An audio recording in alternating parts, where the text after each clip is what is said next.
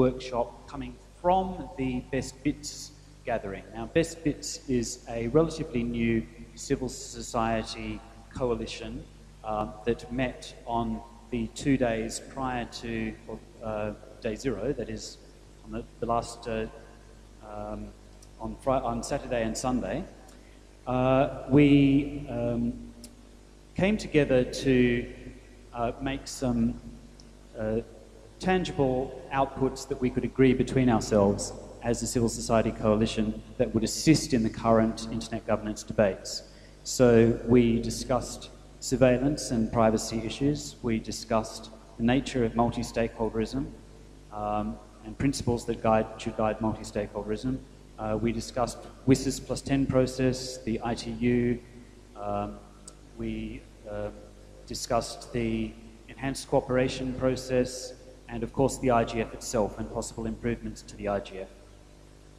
And whilst we don't have we're still finalising some of the outputs from those meetings because the discussions that we began at those meetings are ongoing.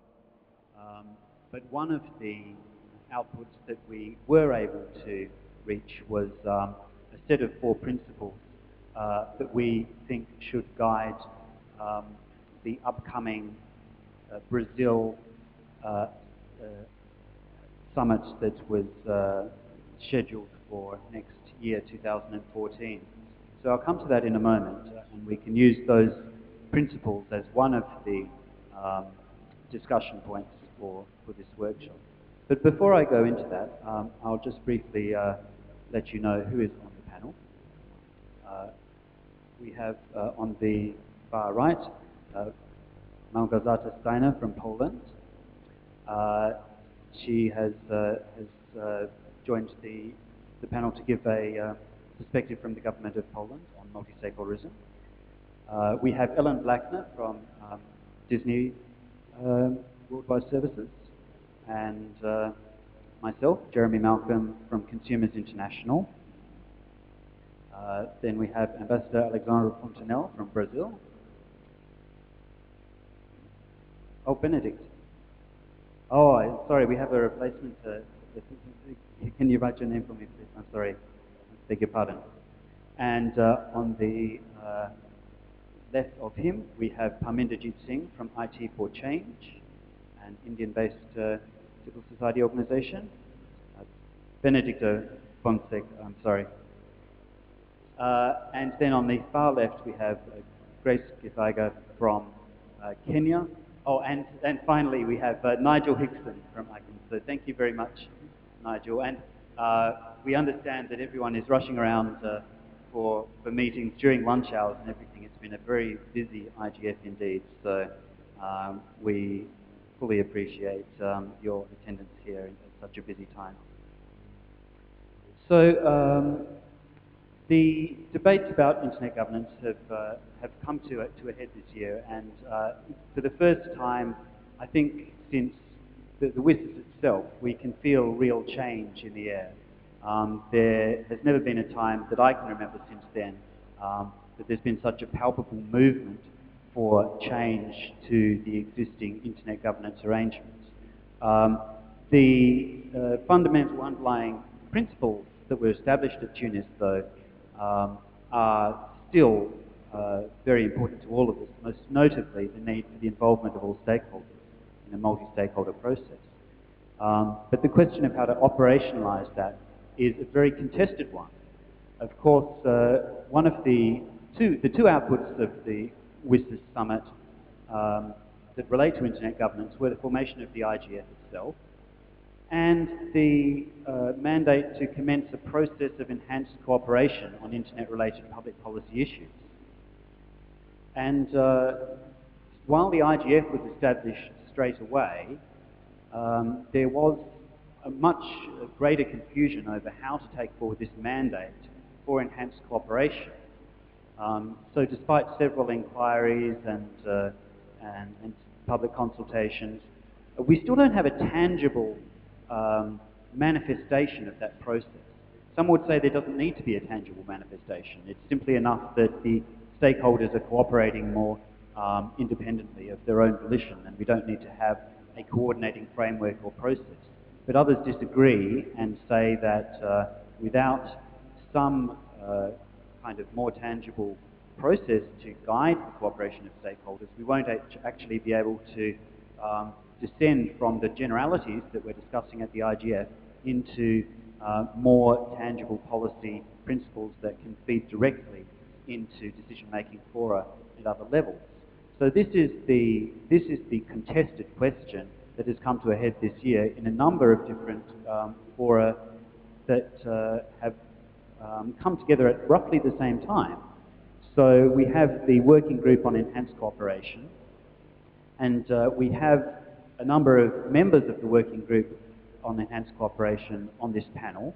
It is, of course, a working group of the CSTD, the Commission on Science and Technology for Development, which is tasked with looking at the implementation of the enhanced cooperation mandate and making recommendations about how it can be, the extent to which it's already been fulfilled and what else is needed for this mandate. So it will be very interesting to hear from the panelists who are on the working group who can give us an update on that. But meanwhile, of course, we also have had the very unexpected announcement, and certainly welcome in some quarters, but giving rise to great fear in other quarters, about a new Internet, originally we called it an Internet Governance Summit, now we're hearing that it's an Internet Governance Conference or meeting to be held in Brazil. It now appears in May 2014. And I've just come, as have a number of you here, I've just come from a meeting with ICANN's President and CEO, Fadi Chahade, who's tried to give us some more clarity about what this process is, how he expects that, from his perspective as ICANN, who is one of the stakeholders involved, how does he see civil society and the other stakeholder groups coming together to help organize the summit in conjunction with the government of Brazil and other governments. So, so how does this relate to the enhanced cooperation, the working group on enhanced cooperation? Is it overlapping? Is it supporting? How does it relate to the IGF? We've heard strong statements of support from both Brazil and ICANN for the continuation of the IGF, but in real terms, is the IGF going to be able to take forward the recommendations that the summit may come up with, or are we going to need new structures or processes? So it's a very confusing time for everyone. Nobody knows exactly how this is all going to pan out, and the next 12 months are going to be extremely interesting. But the goal that we all have is the same. We have, at the moment, a system of internet governance that is broken in many ways. It's worked well for technical coordination in the main, but in terms of human rights and broader public policy issues, there have been a number of serious deficits, both in the coordination of the overlapping rules from many different countries, and in respect by countries for the human rights of users who are not their own citizens. And of course, I don't need to tell you that the most current example of that is the NSA surveillance scandal and the scandal around similar surveillance programs from other countries. So, with that context, let me open up to our panelists to take their views about what they would do, what they think is the way forward. How do we realign the roles of stakeholders in internet governance to fulfill the enhanced cooperation mandate? How do we do that in a way that all of the stakeholders can accept? The technical community, which is very fixated on not having too much government control, the government, some of whom are worried about giving up too much control, and civil society, which sometimes views itself as the weakest party of those groups, and also including the private sector. Civil society often feels that it is the most marginalized stakeholder group. So the agenda for today is to focus on a number of key questions. Where are the existing internet governance arrangements failing, and whom are they failing the most? Is effective multi-stakeholder policy making possible where issues are fiercely contested? Can the IGF evolve and be strengthened? And what improvements could be made to these arrangements without setting the scene for an intergovernmental takeover of the internet? So a very interesting topic for us all to discuss, and I'm going to follow the speaking order that's rather random, but I'm going to begin with, if it's okay by him, Nigel Hickson from ICANN. Would you like to begin?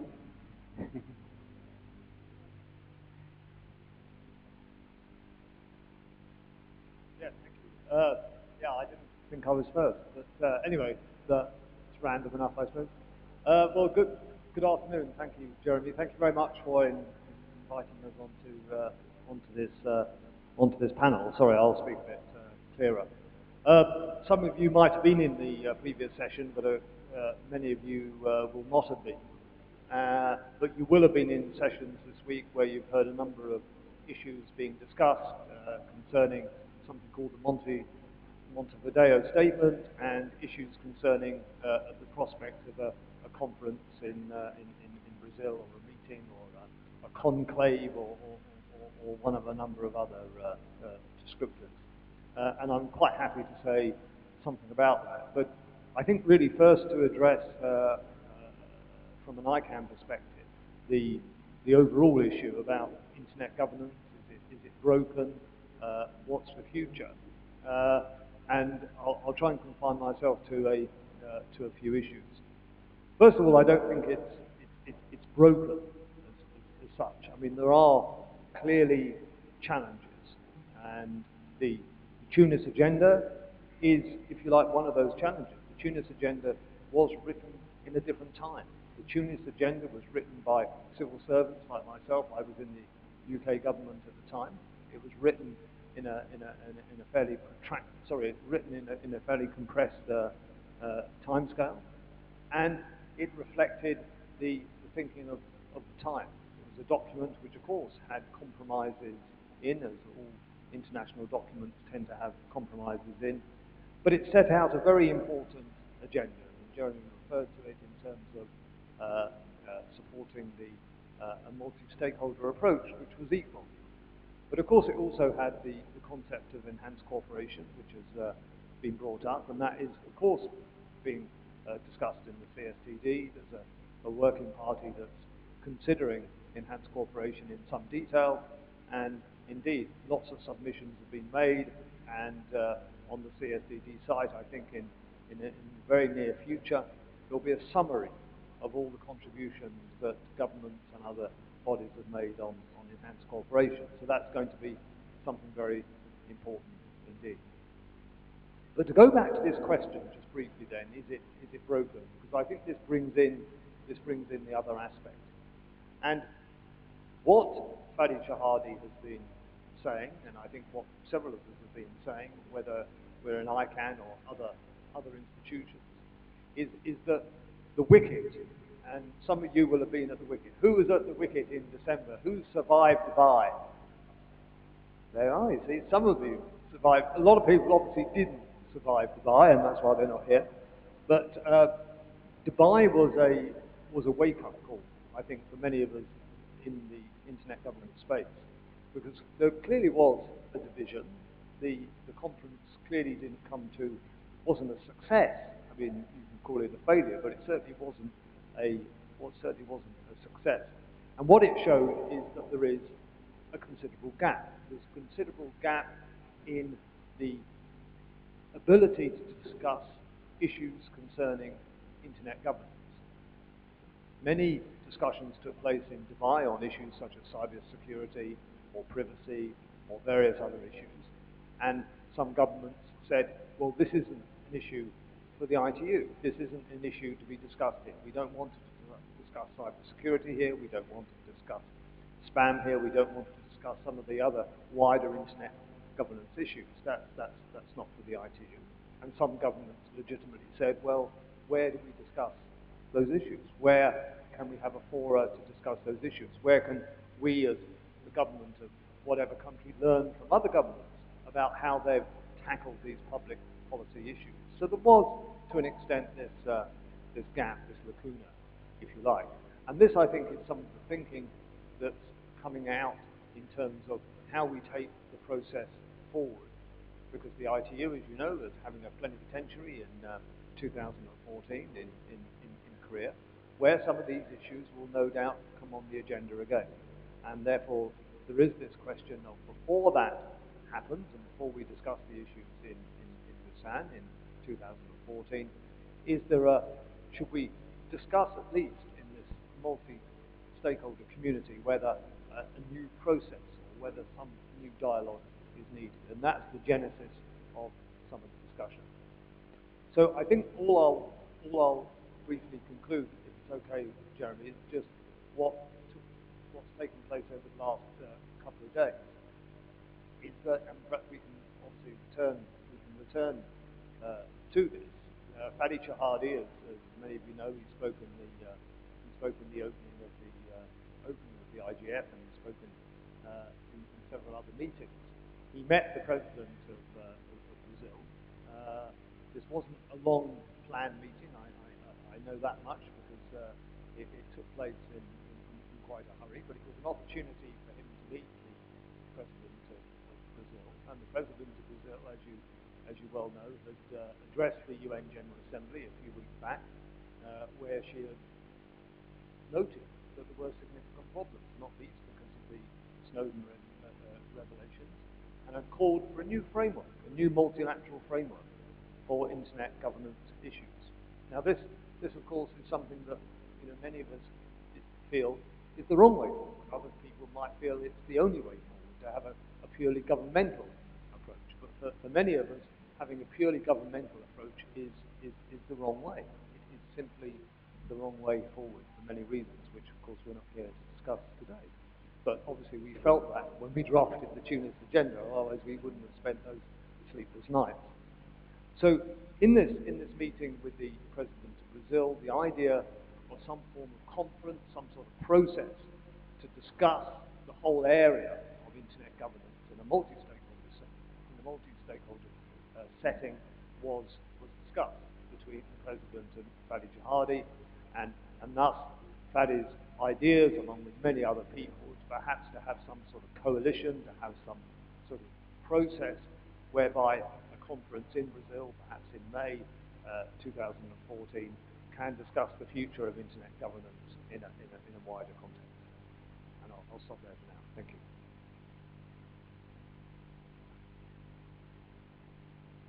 Thank you very much for that.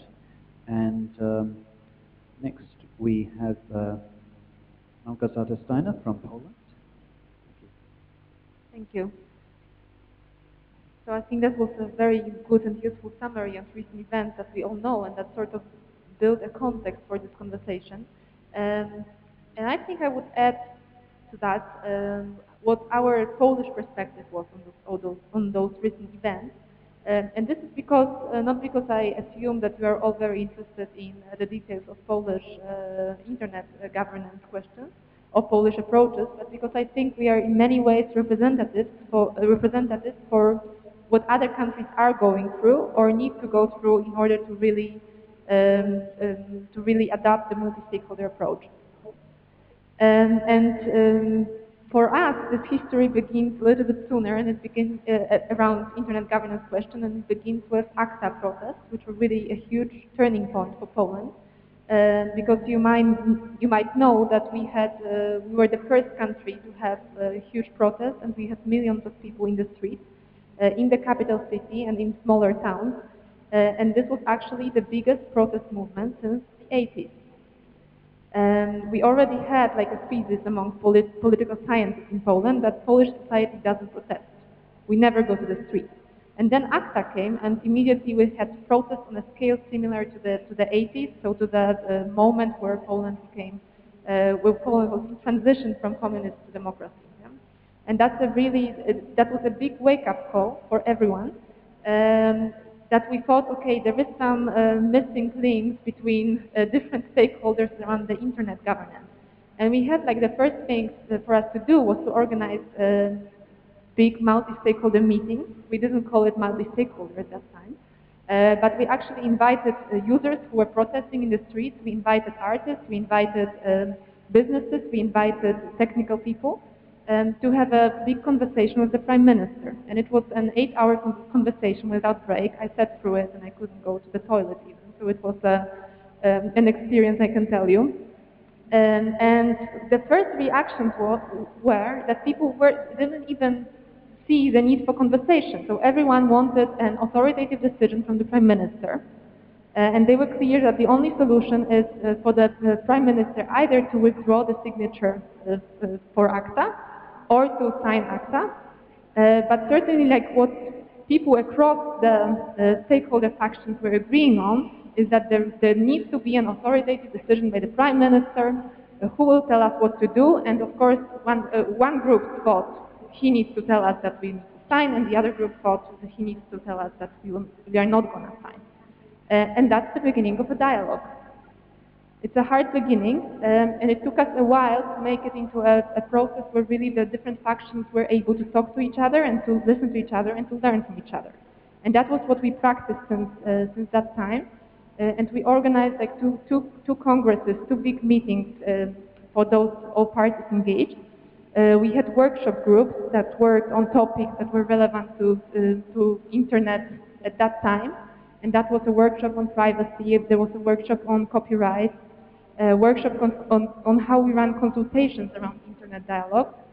And those workshops were to give us proposals on how to go along with dialogue. But it was a new approach, and it really took some adjustments, both for the government, from the businesses, and from the users.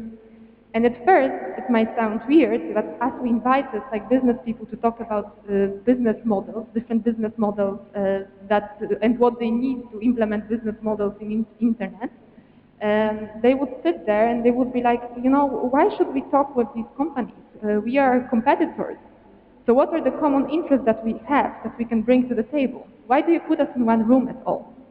So even it was hard for us to organize a discussion between business people. And of course, they discussed with each other in like different trade representations and so on. But I think like the difference was that this time we needed like a real, so we needed people who on a daily basis deal with business and not people who on a daily basis deal with public policy issues. Yeah? And to get those people into one room and to get them to discuss, it took us a while. And another consequence, because that is sort of a consequence, this dialogue process, the consequence of on our internal politics, and we still like continue this dialogue, and that's like, so now we would never think of a regulation that touches the internet that wouldn't be discussed with everyone until everyone is really tired of discussing, because we learned our lesson, yeah? And we exhaust people with discussing, but we think there is no other way. But in terms of our international involvement, what has changed is that, for example, in preparation of Dubai, so we all knew, of course, that IPRs are going to be discussed and that it's a key topic, a crucial topic, and that it could be a turning point. And we had a little trouble because well, it wasn't accustomed till then that you would release the documents before they are negotiated in those conferences. And we knew that after ACTA, this is not the thing we want to do. It's not the thing we can do. So another document that won't be consulted with civil society before it will be adopted. So what we actually did, we allowed the public consultation of this document, and we put it on our website, and nothing happened. Yeah? So then, like ITU also put this document on its website, and I think we all benefited from it. Yeah? And it was really, I think, I cannot imagine Dubai with documents being kept secret. That would have been, well, I'm not sure who would survive, Nigel, such a conference there. Yeah? And we had an open consultation process on IPRs. It was very helpful, and it allowed us to feel where the possible problems arise. And actually, when we went to Dubai, because of that, we had a stronger mandate as a government, because we knew what civil society is about on these issues. We knew what business thinks on these issues, and it helped us to prepare much better for it. And as we were in Dubai, So my colleague Martin, who sits there, was in Dubai, for example, and we had a big delegation in Dubai. But we also had a delegation in Poland, and I was doing that work, who was in charge of keeping our stakeholders informed about what is going on in Dubai. And that was really a 24/7 job. Because some of them, of course, couldn't, civil society especially, couldn't go to Dubai for financial reasons, but it was our job to keep them informed enough and to keep them up to date on what is going on so that they won't become suspicious about what is happening or that some issues are going to be out of control.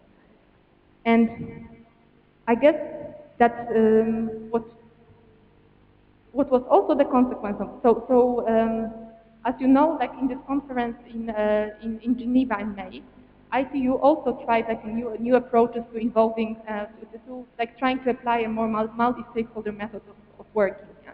And we think it was as a first step, it worked okay. And that is why Poland also made a written contribution afterwards for ITU to encourage it to continue with this process. And this is not, of course, because, so we still think, you know, there will be always an important role for ITU in telecommunications questions, not that much in internet questions, we believe, but telecommunications and internet are connected. So we won't get rid of this problem and these issues, and the only thing we can do is, yes, improve our multi-stakeholder bodies that we are talking about, but on the other hand, try to help ITU evolve in a way that is also more multi-stakeholder. And we all know that it's not the problem, or that the main systemic problem is not with ITU as an organization, but with the fact that it's a membership-driven organization. Yeah? And as long as we have different members, different approaches to policy making, as long we will have difficulties with installing to full extent like those kind of processes. And I hope that this example of Poland that I described in quite a detail will show you what difficulties I'm talking about. So even in a fully democratic society that is used to quite a bit of dialogue, it was really not easy to implement what we call multi-stakeholder on the ground. Yeah? So that's a long process, well, we are all practicing it with IGF and with other bodies all the time, and ITU also needs to practice that. And the tool next year will be crucial because we have a number of reviews, number of initiatives on the table. So it shows that the time is ripe for some new steps, and they will be taken step by step, but I'm sure that they will be taken. Thank you very much indeed. That's extremely interesting about the activities in Poland that set the ground for multi-stakeholderism there. So I'm going to actually skip across to the other end of the table now, because I'm trying to balance out the civil society and the government speakers with a civil society speaker now. Parminder Jeet Singh from IT for Change. Thank you, Jeremy. You have really laid out a slate of some very difficult questions which cannot possibly be addressed in such a short time. But I think I'll step back a little. The governance issue, why does the governance issue arise in a particular context? Now, if I ask you guys, what does the internet do? You'll be completely taken aback and ask me what kind of question is it? It does practically everything and so many different things. So the problem is that internet is so many different things. Its governance is seen by a lot of different people from many different sides, and they stick to their vision of it, and they seem to be in conflict with the other vision when they probably are talking about different things. And I think we now need to start understanding that fact. And on another axis, there is the issue of maintenance issues about the internet and political issues about the internet. And I'll try to give an example. If we all have to kind of live or set up office space in this room, and we find that room is leaking from 2 or 3 places, and we don't know where our offices will be allocated finally, that's a technical problem for us. Because we all agree what needs to be done, and all of us want to do it in the same manner. The only thing left is how to do it. And that's a technical question. We would agree, and that kind of thing can be decided on consensus because everybody is giving expertise and everybody has the same interest in mind, and there are no power conflicts, etc., etc. And that's about the maintenance of the internet, the technical issues about the internet. largely the domain name registration issues and all those kind of things, and that requires kind of a very collaborative process where everybody's expertise counts. Whoever knows more should contribute more, and those kind of things which we see associated with ICANN-like processes. However, if we have to start deciding who will live in which part of the room or occupy offices in which part of the room and how big would be that office and the total space is limited, then we have issues of what would be a political issue. There are conflicts of interest which have to be managed in a different kind of processes. And that's what is public policy about. And it cannot be decided in the same consensual way in which technical issues get decided. And I think therefore, before we go to the governance issue of the internet, we need to agree on the problem. We all agree that it needs good maintenance, and that's why we have the technical maintenance organizations. But perhaps many of us do not see another side of a problem or a challenge. Internet is an artifact that redistributes political, social, economic, cultural powers in many, many huge manners. Internet has reorganized global business. It has concentrated economic power in some ways, some forms. It has decentralized it over other places. It has changed political power in many countries. It's changing geopolitical powers. Cultural issues are huge. The homogenization of cultural content can be huge. In other places, it's giving rise to plurality of content. So these are political issues. And these issues cannot be decided in the same manner in which we decide technical issues, because they are conflicted. And the fact that they need to be decided in some way or the other is more important to the people who are on the receiving side of, the wrong side of the power equation. And if we insist on consensus, which could mean a paralysis in many situations, then you stick to the status quo, which goes in favor of certain people. And as I was commenting in another session that I saw that the Lincoln movie, whose name I have forgotten, but the movie was good, and I saw that processes in the Congress of the US, and we all know here that if we had insisted on a consensus, slavery would never have got abolished. And that was a big thing because it got abolished, and many, many such things have happened which are of political nature. We require political processes around them. So I think we need to separate the technical maintenance part of the internet governance and the public policy part. Now, I come to the question of multi-stakeholderism, which is the second question of Jeremy's list, and I don't think I'll be able to reach the end of the list though. I would support multi-stakeholderism if I knew what it is. I was very impressed with the Polish experience, and it shows us how people can exert pressure and make political claims, and how put the fear of God in the minds of the governments who change their processes. Therefore, we have always called it participatory democracy. It's hugely evolved, for example, in Brazil, in parts of India, but yes, many other countries. And I have asked people, how is multi-stakeholderism different from participatory democracy? And I see multi-stakeholderism as a sophisticated kind of a sustained mechanism of engagement. And that's what they did. They listened to them, they went to Wiki, they still were informing them. That's a beautiful platform of engagement, not like the earlier times that governments, they're chosen and they'll decide whatever. They need to be engaged, and it should be sustained, it should be meaningful, real. That's what multi-stakeholderism is in public policy making. But when we come to decision-making powers, that's a very tricky thing. Decision-making in public policy involves invoking coercive powers which lies with the state, which actually impacts people's interests. We cannot allow, let's say, some companies who may be against certain privacy guidelines to permanently block a privacy guidelines framework.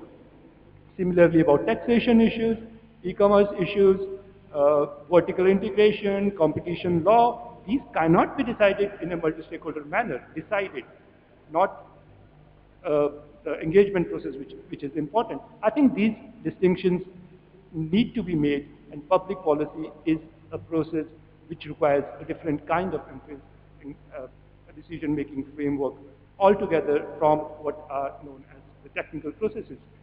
Yes, the IGF should be strengthened. There was a proposal by India in the working group on IGF improvements, which was very exhaustive how it should be strengthened. Some part of it has been retained in the final process. And yes, I think and our organization considers IGF as version 3 of democracy. And let me take a minute on that.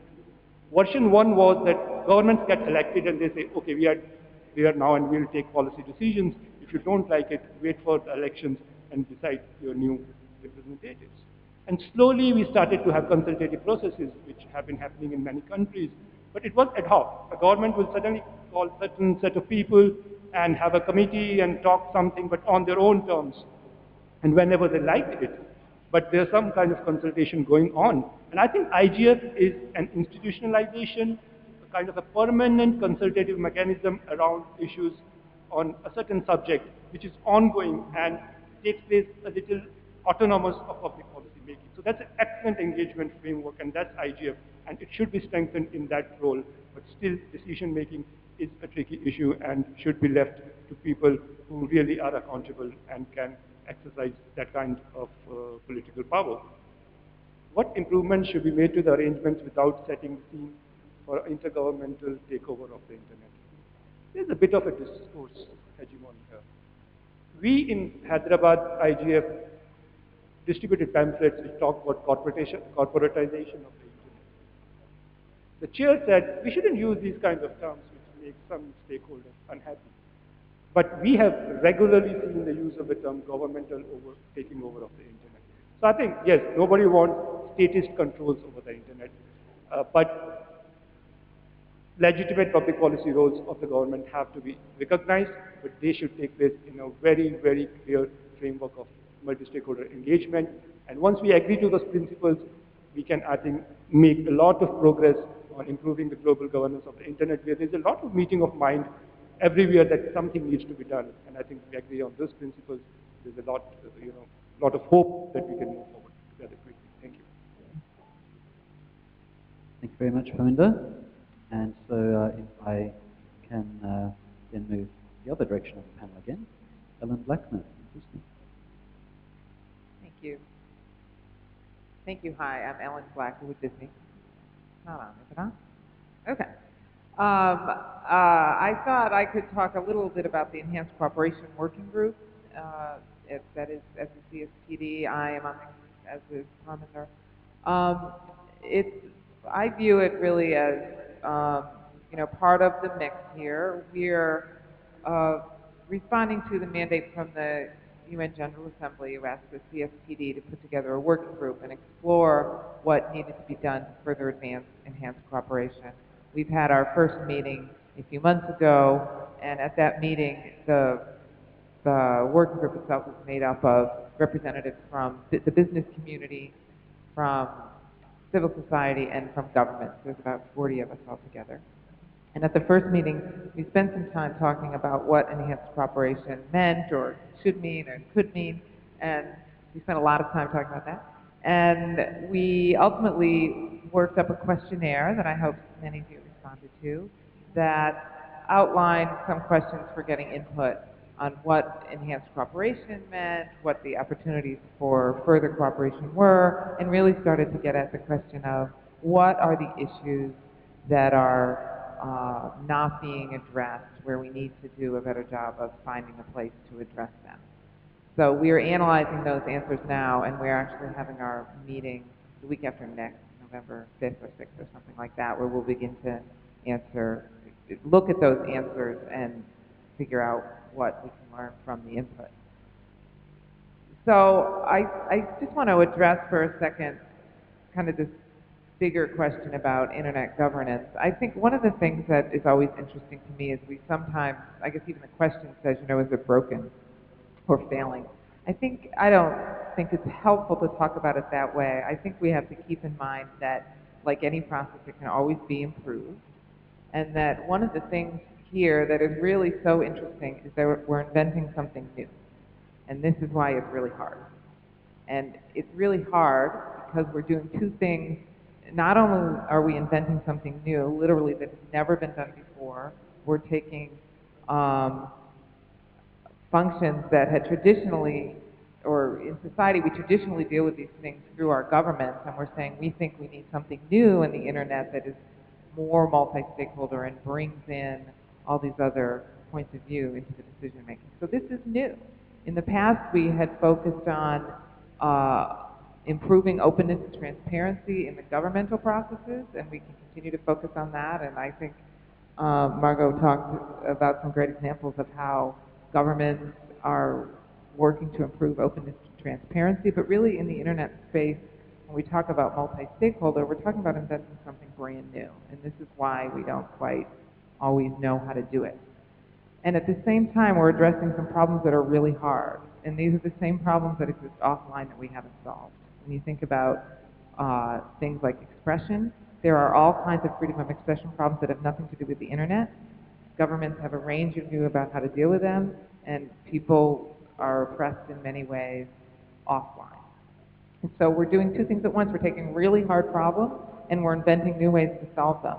And that's why I think it sometimes seems confusing and seems like things are failing, but we have to remember that we're inventing something from scratch, and that it's all part of a process that will get us to a better place. And I think it's helpful not to think of any one event or any one forum or any one meeting as the answer, and it's really part of a panoply of solutions. And one thing that always strikes me about coming to the IGF is how many people are engaged and how many people are putting in resources of time and money and their brains, and it seems like if we keep focused on that, and that all these different kind of suggestions on the table, whether it's a meeting in Brazil or it's the Enhanced Cooperation Work Group or the IGF itself, no one thing is going to get us there, but if we're all in the mix, kind of going in the right direction, it seems like that's kind of a perspective, an important perspective. Thank you very much indeed. So before we move on to our next panelist, I'm going to take a little break and tell you the principles that we agreed at the Best Bits meeting. And this is sort of a work in progress because we're also planning to issue a more detailed statement of our views about the upcoming summit or meeting in Brazil. But this is sort of an interim step along the way. So these principles may be tweaked a little. In fact, they've already been tweaked a little, but the version that the working version that we reached agreement on at the meeting was on these basic principles that should guide the development of the planned summit on internet governance. So first, we thought that the event should discuss what internet governance architecture is required to support an inclusive, people-centric, development-oriented information society. We believe that this requires, at the very minimum, that such a structure is democratic, that it should be inclusive of all countries and all stakeholders, and that it protects and promotes human rights. Second, we said that the full participation of civil society stakeholders in planning and in the meeting should be guaranteed and resourced. Third, we said a strengthened Internet Governance Forum could play a role in the future Internet governance arrangements to be discussed at the event, and it should be linked with the CSGD Working Group on Enhanced Cooperation process as appropriate. And fourth, we said the event should extend beyond speeches and presentations, and modalities should be developed to allow all stakeholders, including remote participants, to participate on an equal footing. So with that, I'm going to turn to our panelist, Ambassador Benedicto from Brazil, to tell us a little more. Thank you, Chair. And I'd like to start by providing some context for the decision that was made regarding this summit. We intend to convene in Brazil.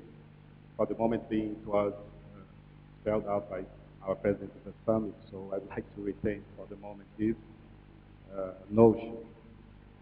First of all, as it was indicated before, the speech that was delivered by President Dilma at the opening of the general debate of this General Assembly, she made reference to the idea that Brazil would promote civil framework, international civil framework. And it's important to bear in mind that her speech was very much inspired by what we are doing internally. Indeed, the members of the Brazilian Steering Committee, which is, of course, as you know, a multi-stakeholder body that oversees internet in Brazil and is responsible for the management of .br, met with President Dilma a week before her speech at the UN Assembly. And if you compare the principles she spelled out and the principles that were developed in Brazil in a multi-stakeholder environment, within CGI, you will see a lot of similarities. It's not a coincidence. So it is, I would say, it is not accurate to say that what President Dilma was proposing was something to be done as a purely multilateral setting in the international community. And here I refer to something that was discussed in previous events and panels in this IGF, which refers to the issue of language, of concepts that sometimes are used by different stakeholders conveying different meanings and leading to different interpretations. Since this President Dilma's speech was clearly inspired by the Brazilian experience that we have a 20-year experience of dealing with internet issues in a multi-stakeholder format. And she expressly indicated, even at the UN, that the government did not intend to do it separately, that civil society and the other stakeholders should be involved. So the use of the word multilateral in that context should not be seen as something excluded. I want to be very specific about that, because otherwise that might lead to misleading interpretations that there was an intent at the opening of the UN, and that intent changed because President Dilma was shown the light by a few parties, and then she found out that the idea was wrong, that this is not the case. I want to be very clear about that. I think if we are forging a partnership, and we want to forge a partnership, some assumptions should be made very clear, so we have a respectful relationship towards each other. We, as the government, want to be very respectful of civil society, of private sector, of all stakeholders, and we expect the same treatment. By the way, after the speech, President Dilma, extensive consultations were held by our minister with governments that were there in New York, and we received overwhelming sentiment of support for the notions that were expressed by her in her speech. And this encouraged us in seeing that we were reflecting in a way, let's say, the sentiment of the community of states there. Later on, as you all know, the Montevideo Declaration that was issued by a number of ISTAR, was one of the ISTAR entities, from the technical community, also clearly indicated the willingness and the sentiment that changes should be made regarding the status quo, the way we have been doing things, international cooperation. I think there is, the language was used in that regard, that international cooperation should be reviewed. And there was a particular reference to ICANN, and I do not want to dwell too much on this, because I think sometimes the debate on internet governance is too much centered around ICANN or ITU, and we lose maybe sight of so many other important dimensions. But there was a reference to ICANN in the Montevideo Declaration. And it is also very important to indicate that after that, the President and CEO of ICANN met with President Dilma, as it was said. It was not an expected meeting, but he met with her. And he himself endorsed what was already in the Montevideo Declaration. And President Dilma was very encouraged by this, that even the technical community, including ICANN, would be prepared to look into the international architecture and to see what adjustments are made. So I think the basic assumption that we are working within the context of the Tunis agenda, of the outcomes of WISI. We are not aiming at dramatic changes, but we want to make sure any appropriate adjustment is made. And this was conveyed by the president of ICANN himself, so we could only agree that would be the case. And I don't think that Mr. Fadi was aiming at changing some functions from ICANN and moving to ITU. I don't think that was his intent. But anyway, he said that he thinks, he concurs with the view that some changes have to be made. So I think sometimes we might be far from this idea that if we are, any criticism that we make implies a certain direction. Things are much more complex than that. And we are encouraged that the president of ICANN himself concurs with that vision. Therefore, the meaning of our presence here, and our Minister of Communication came to this meeting. It was the first time a Minister of State of Brazil comes to an IGF meeting outside Brazil. We held the second edition in Brazil, and of course there were ministers there, but outside it's the first time. And the meaning of him coming here is to hold extensive consultations with other stakeholders. And then I repeat, we have an overwhelming sentiment on the part of government, also the expression from technical community. So the intent of coming here is to reach out to the other sectors and to say, we are ready to work with you. We want to construct collectively the agenda and work towards an outcome of this meeting in Brazil that would come up with something that would be a contribution to the process. It is important to say that we want to be respectful of the existing processes, particularly the one that directly refers to the theme of this panel, enhanced cooperation. Enhanced cooperation is a process that Brazil and others, we have been very keen about that and pushing for that for a number of years. So now that we have process in that direction, we want to make sure it can yield the most productive outcome. So we do not want in any way that this event in Brazil would harm in no way enhanced cooperation. And also the process that is being led by ITU and the other agencies regarding the review of action lines that will converge to this meeting, either in Sharm el-Sheikh or I've heard in some other place. In the first quarter of April, we also want to be very respectful of that. And we see that our event can provide for input and a way forward that could be, let's say, further energize those processes. And of course, we want to be very respectful of IGF. We do not see any way our event competing or superseding IGF. We aim at a one-time event with a particular focus, which is yet to be completely defined as per the consultations that are being held. But we do not aim to initiate a process that will have the scope and the continuity that IGF conveys. And although we are now finishing the second cycle of IGF with the IGF as a permanent body, we don't see an alternative as we look into the architecture of Internet, of any alternative to IGF. And indeed, Brazil is candidate to host the 2015 edition of IGF, and this is a very clear statement of our commitment to this process. And the fact that our minister came here to consult, and the event in Brazil is not finalized. We do not have yet the complete outline, exactly because President Dilma said she wants that it to be built, constructed, collectively, and fully reflect multi-stakeholder dimension. So this is, maybe I should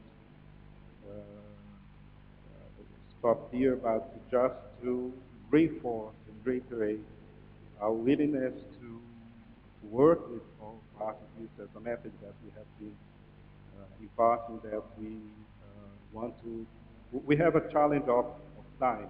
The time frame for organizing and make it happen is very short.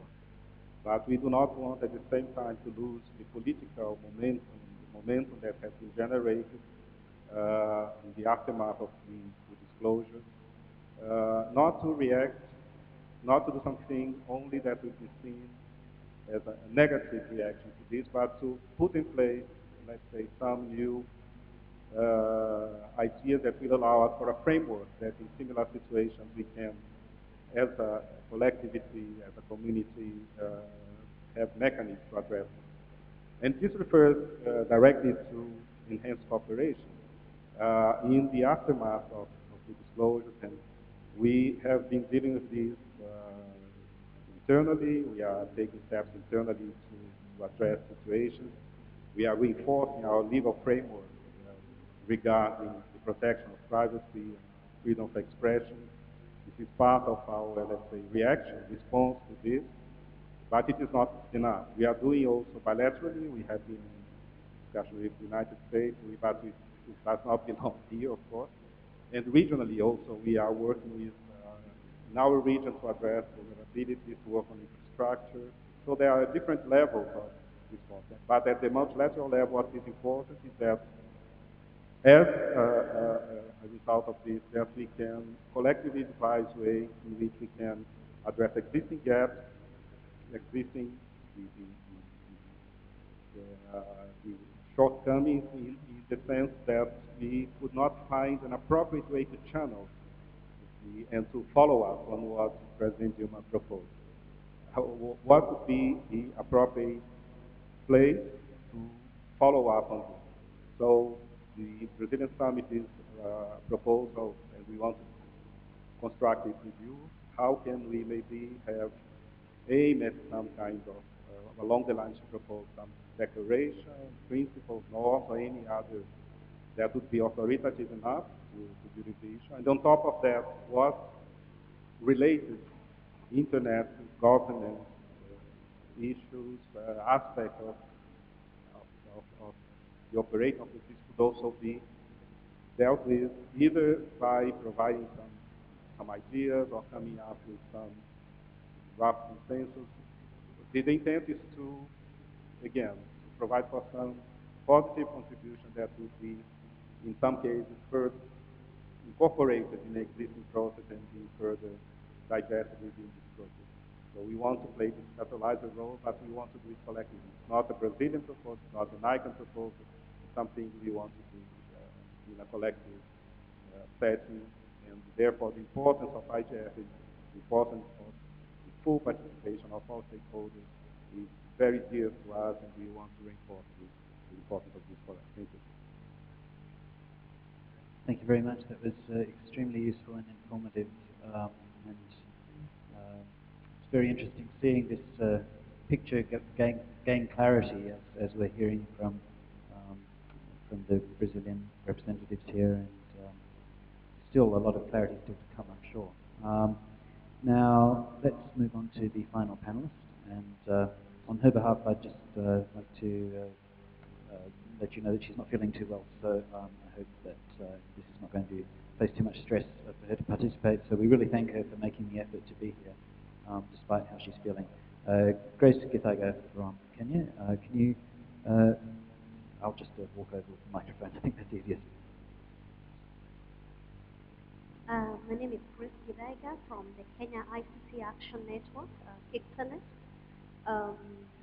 We are basically multi-stakeholder group that looks into policy issues and contributes that whenever there is a need or raise issues that need policy or legislation attention in Kenya. For those of you who may not know, Kenya is one of the countries that got involved very early in the early stages of IGF.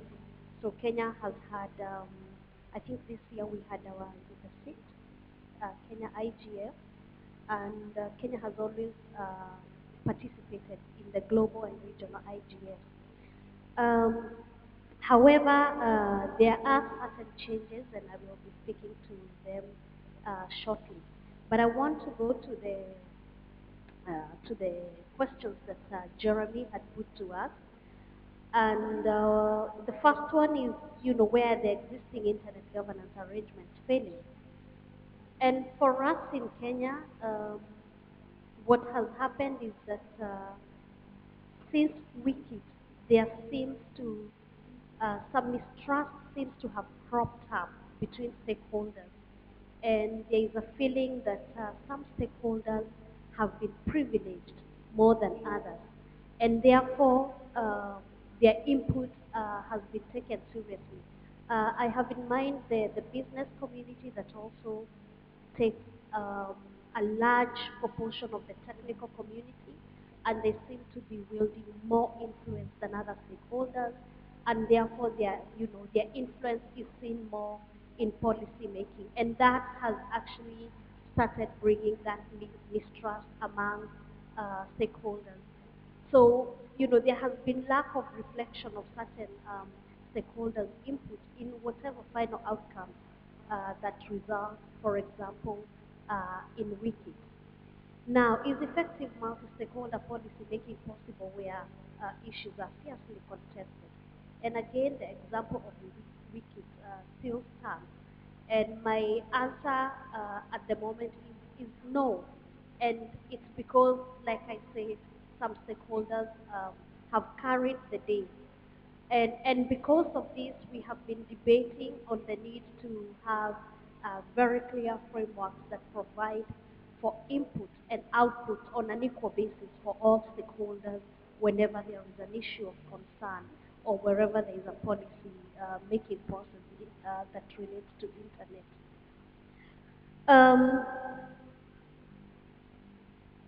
Now, one of the positive things that has emerged from the Kenyan government is Kenya has, we are still calling it a new constitution, but it was promulgated in 2010, and in this one, multi-stakeholderism has sort of been legitimized or justified, and is now enshrined in the constitution where there is a call to involve all stakeholders in a sector in any area of policy making processes. So that is there and stakeholders can demand to participate. However, the challenge remains of how this is going to be implemented or implementation of involving all stakeholders.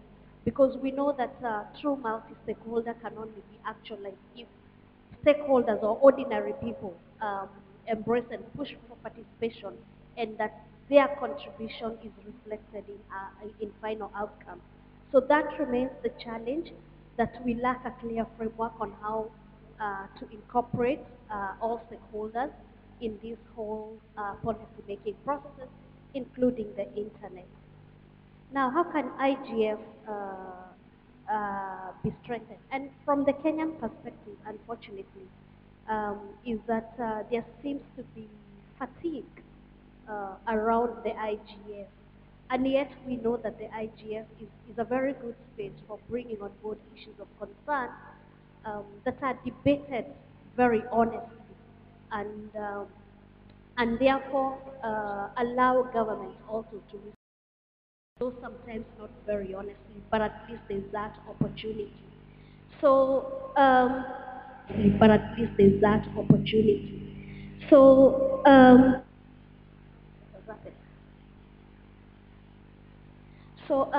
the question that keeps cropping up is how do we then make IGF, that perception that IGF is a talk shop. How do we stop it from making it look like a talk shop, and offer practical lessons? Because the new leadership in the Ministry of ICT, they are asking for practical leadership. So if you're talking of affordable, you want affordable internet, you want affordable broadband, they want you to offer practical lessons. And maybe that is where we need to go back onto the drawing board. Now, how can the suggestions that we are all making be taken forward? And just looking at one of the speakers did speak about the enhanced cooperation and the fact that there was a questionnaire that people responded. Now, the Kenya civil society responded to this questionnaire, and one of the things that emerged is that then enhanced cooperation must listen and understand different points of views in terms of geographic and cultural diversity. And the civil society then see the significance of enhanced cooperation as a place where deliberations and outcomes of internet governance policy will be arrived at a consensus, and that all stakeholders will feel their input has been considered. They also feel that enhanced cooperation will enable stakeholders to participate in international public policy issues, again on an equal footing, and they see that happening through a multi-stakeholder model. And I want to end there. Thank you.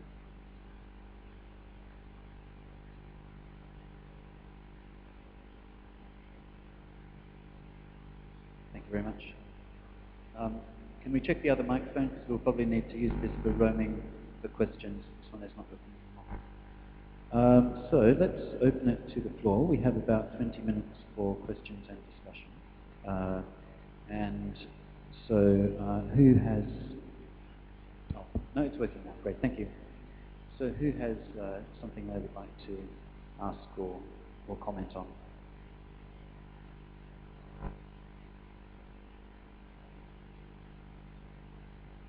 Yes, at the back. I shouldn't get you to do the running around. That's good. Thank you very much.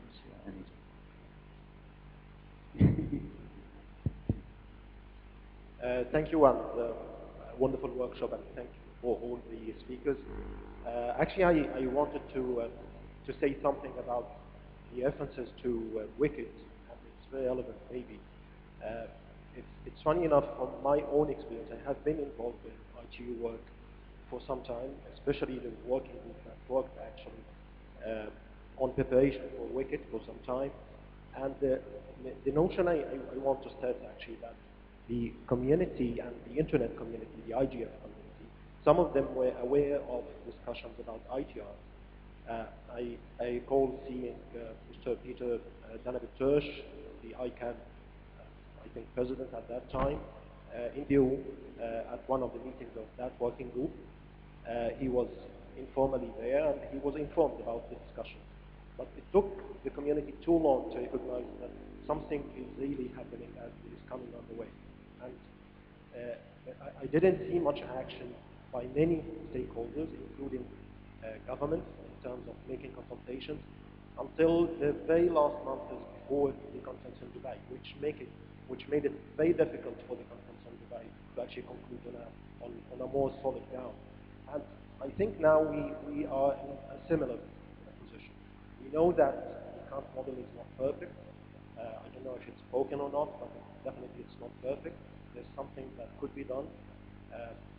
There is another event happening, coming up in Brazil, and we keep discussing other issues related to it, whether it is multi-stakeholder, multilateral, what are the norms, what are the modalities.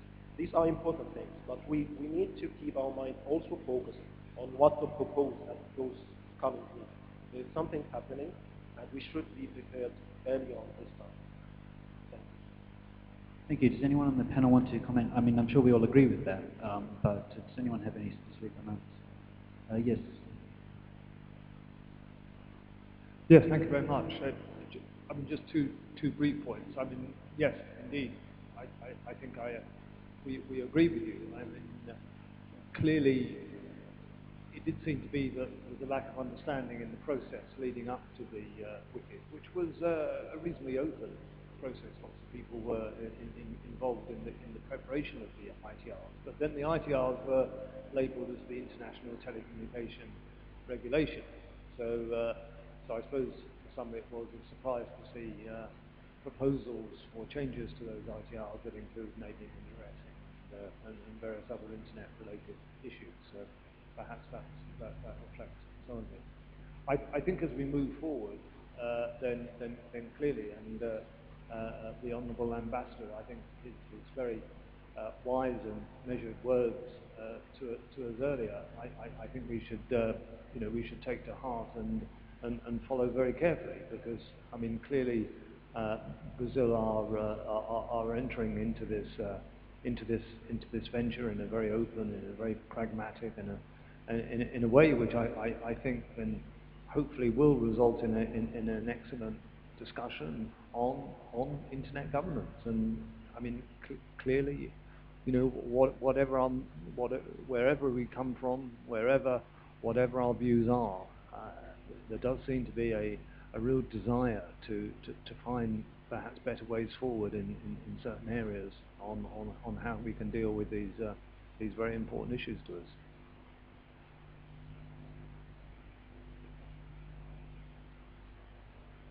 Thank you. Paminda, do you want to?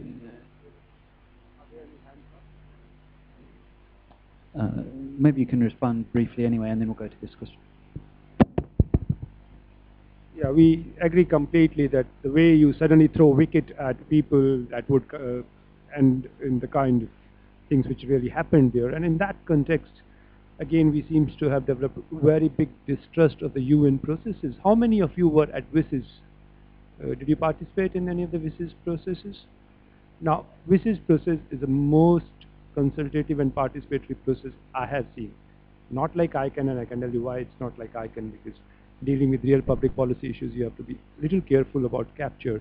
Over 2 years, text was developed, and there were civil society caucuses, there were disability caucuses, there were gender caucuses, they're organized, self-organized, supported by many organizations. They were inputting material, other groups were inputting material. Any material which was inputted by any group would go on the screen, actually in the negotiating room. You could have got up and write this line, and it went on the screen and has to be actually negotiated down and struck out, but that would be on the screen. So it's a hugely consultative 2-year process of developing a document, which finally, as you would all agree, has turned up rather well and given us a lot of support for the kind of things we are doing. So yes, I think it should be a rather elaborate consultative process, and wicket was kind of suddenly thrown at all of us.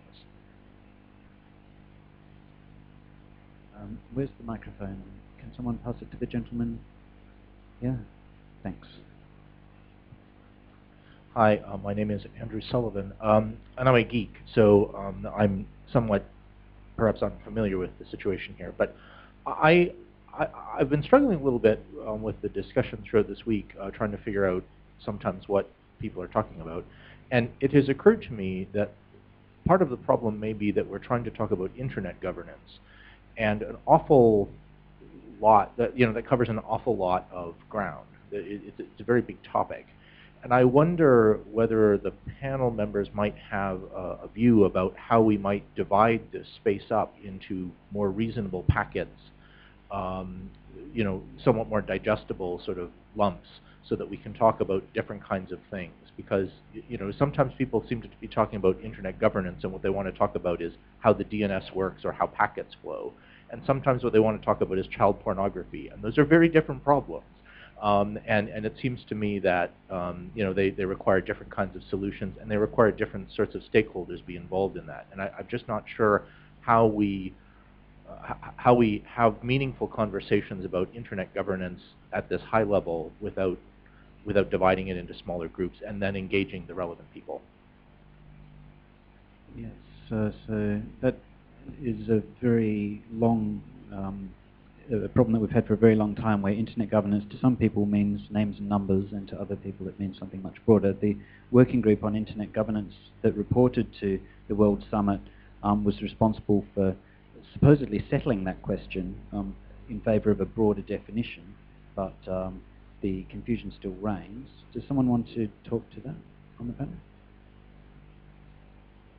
I'll just make the observation that one of the interesting things that happens at the IGF is the way that gets sorted out is many of these different pieces of it are addressed. We happen to be at a session that's talking kind of about the process structure. But you can look on the agenda, there's a whole bunch of sessions about child safety. There's a whole other bunch of sessions about big data, a whole other bunch of sessions about, freedom of expression. There's other sessions about, naming, and one of the things that kind of is a phenomenon when you come here is you can go for the whole 5 days and be here, and there's some people you just never lay eyes on because they're kind of on a different track. So in some ways, I think the process by design was meant to self-organize in that way and not decide for other people what is or isn't in the boat. And if you, there is a pretty elaborate multi-stakeholder process that decides what's on the agenda, where anyone can make a proposal, and then the MAG works through the proposals, and it seems sometimes pretty process heavy, but I think it's a way to deal with that very issue that you raise. And I don't hear many complaints about ultimately what isn't allowed. There's much adjustment that has to go on as we try to make room for everything. And I think maybe someone who is on the IGF improvement committee, I don't know if Parminder has some additional insight on how we've tried to sort that out.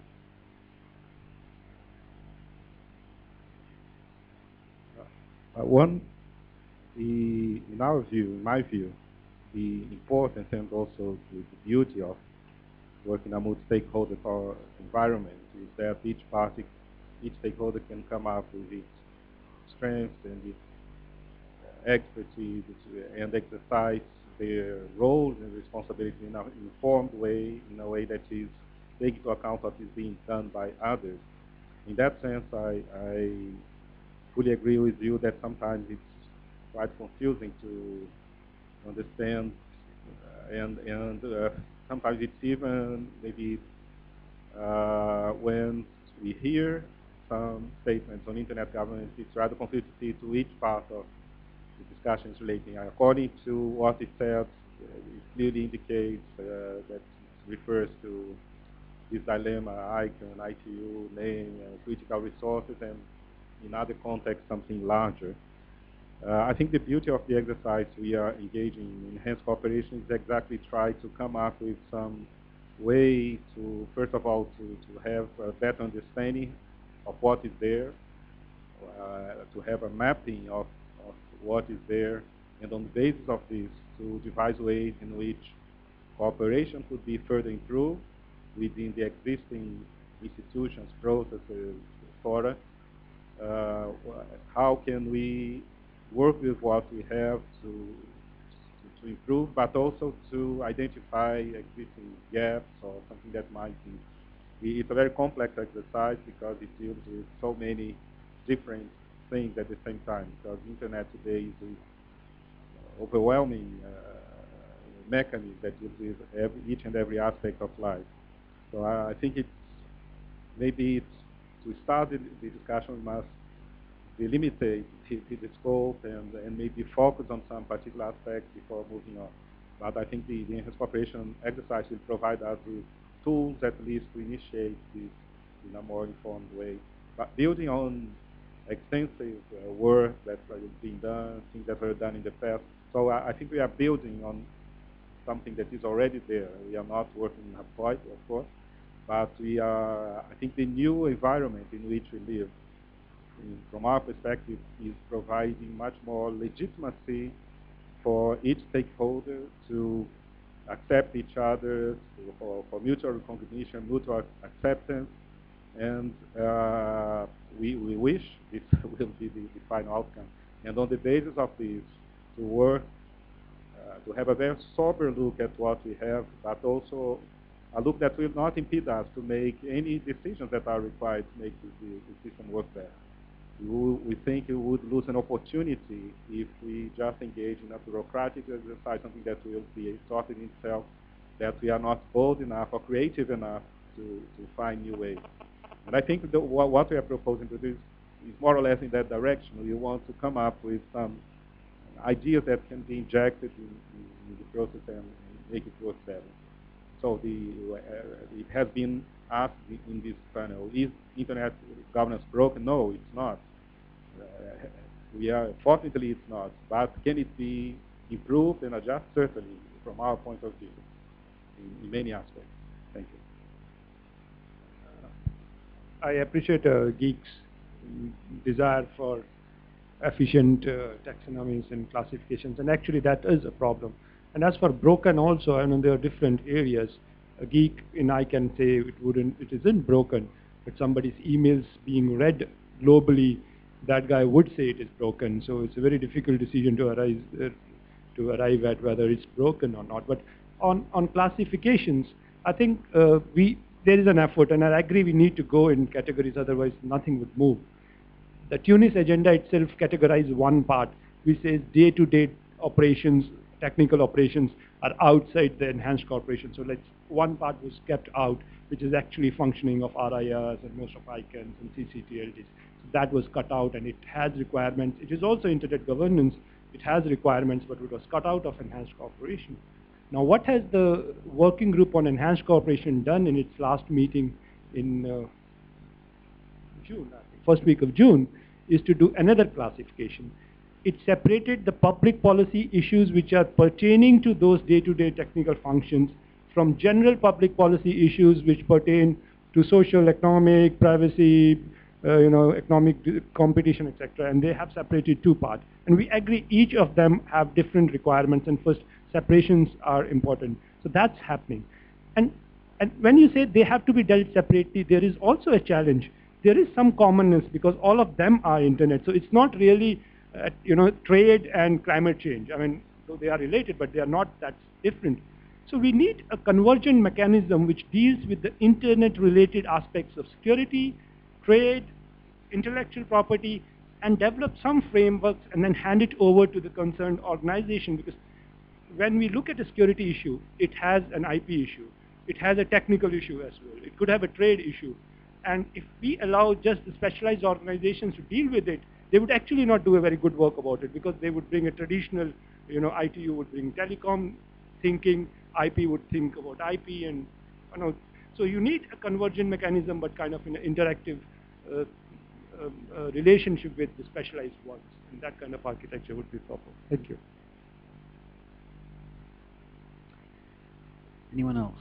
Yes, at the back. Can someone pass over the microphone? Thanks. Thank you very much. My name is Marcin Krasuski. I'm from the Polish Ministry of Administration and Digitization. Thank you for the great panel. It was very informative, and especially hearing the different views about WCIT, to which I participated as well. It was very enlightening because we all have different opinions about that, and it was very enlightening to hear different opinions. But coming back to the issue, so I would like to ask the question concerning how to, because we are all discussing how to make multi-stakeholderism more multi-stakeholder, so involving more actors.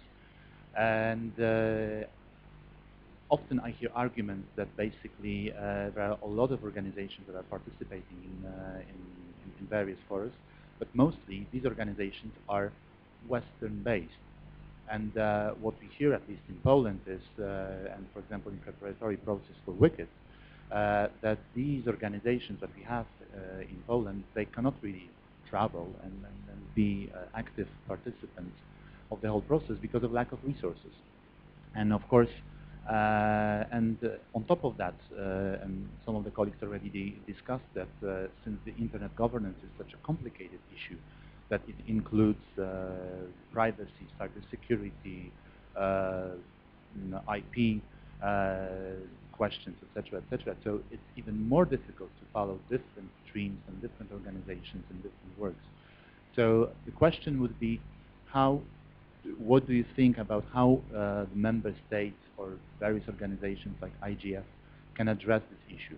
One, I'm trying to answer myself to this question would be one possibility would be to provide more virtual participation solutions, but I don't know how successful these are, how many people are actually following these debates. And second one would be maybe by encouraging member states to really embrace multi-stakeholderism and try to feed in this process from the national point of view.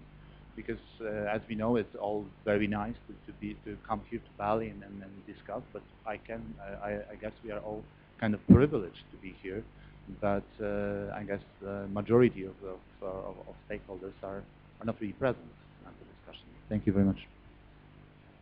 There are other sessions that have been specifically talking about how to improve the way that national and regional IGFs can act as inputs into the global IGF, but maybe some of the panelists here have particular comments? Yeah. Well, I agree. Also, I'll say one thing that we do is we work with organizations that try to grow civil society, particularly in the countries where that needs to be grown. So part of it is about bringing the folks who are poised to come, trying to figure out a way to attack that, and the regional IGFs and the, everyone who's coming should have a open multi-stakeholder process behind them before they even get here. But one of the things we also do is work with organizations like Freedom House that both is growing civil society in countries where that needs a boost and then bringing a delegation here. So, it's a very long tail to making this work, and you have to do all of those things, including really support the growth of civil society in countries that, even that is new. Thank you. Yes, in relation to this, I was very glad when I heard the statement that was issued in regard to how much we intend to do in Brazil, and we can fully agree with the terms there. But one thing that exactly concerned me is the call for the participation to be guaranteed and resources, which is something that entails something that would go far beyond what the kind of support we could provide. But I just wanted to refer to a very positive experience we have in Brazil, working within the Brazilian Steering Committee. The Brazilian Steering Committee that is responsible for management of .br, one of its most important, I would say, activities relating to providing support to multi-stakeholders is to provide assistance for members that represent different sectors to come to those meetings.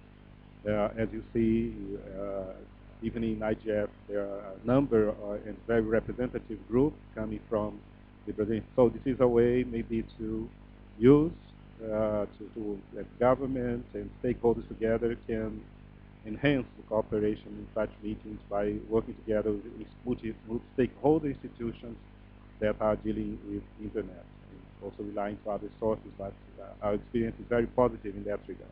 Thank you very much, and that is all we have time for. So thank you very much, and let's join with me in giving a hand to the panelists.